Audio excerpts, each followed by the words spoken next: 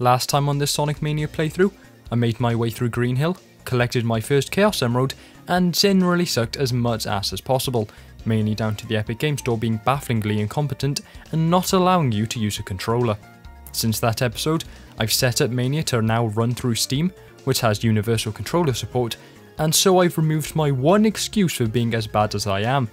That may have been a mistake, but regardless, with EGGMAN having teleported the duo of Sonic and Tails to Chemical Plant, it's time to get back into the zone.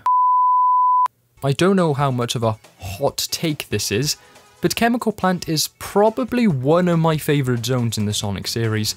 If you can ignore the rising Mega Mack, which you really should, it's not that scary or difficult to get out of, it's one of the most unique and visually appealing levels in the franchise, and also isn't as omnipresent as a certain other zone, and doesn't get remixed in every game it doesn't directly appear in, like said other zone.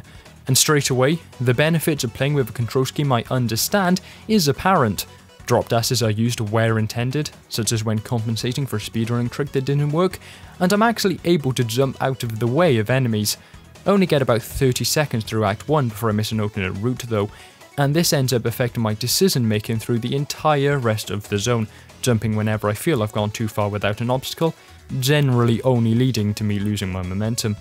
Of course, almost every player's journey through Chemical Plant must at one point or another travel through the infamous moving block shaft, which quickly fills with Mega Mack, and I just so happen to take the absolute bottom path, meaning I have the greatest amount of height to cover. But the infamous nature of this section is really overblown in my opinion.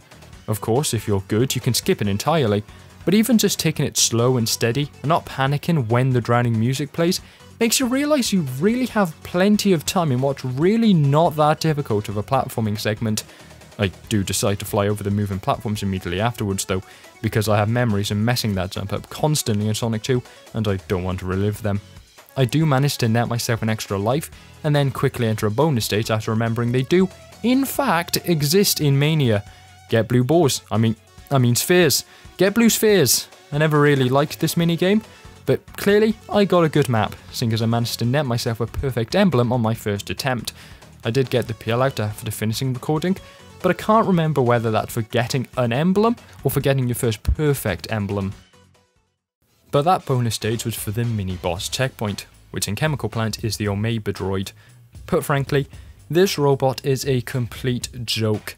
Obviously I know its attack pattern, but even if you don't, they're so easy to avoid that there's very little to worry about. All it does is drop into the Mega Mack at the bottom of the stage, swim around, bounce around a few times, then spin some bubbles around before repeating the loop again. But not in this case. If you know where it drops from, you can hit it as it first appears, and because it doesn't pose a crushing risk, you can then sit below it and get a good couple of hits in. Then it leaves itself open whilst performing the bubble spin attack, so you can attack then, and then it sits there so you can take even more pot shots.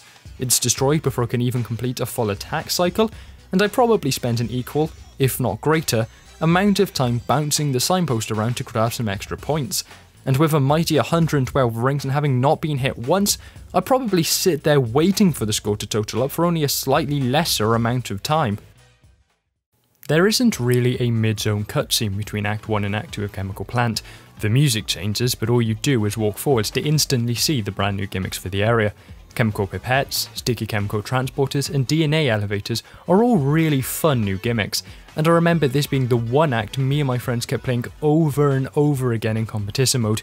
Considering my ultimate completion time, you wouldn't know that I usually won, but then I also can't remember the most efficient tube route, so I just go left every time. It still feels like I'm going pretty quickly though, or at least I'd say the gameplay looks and feels smooth. I end up with another 2 extra lives, because I'm very good at this game and never get hit once, even whilst equipped with a shield, but ultimately, not all that much happens until reaching the Act boss. And of course, we all know what boss this is. EGGMAN pulls out one of his oldest inventions, the Mean Bean Machine, and challenges Sonic to a round of definitely not Puyo Puyo. I have to be honest, I'm that guy in these sort of puzzle games who can't think further ahead than the next turn, so I'm sure this intense Puyo Puyo action looks quite sad to some more experienced block dropper pros.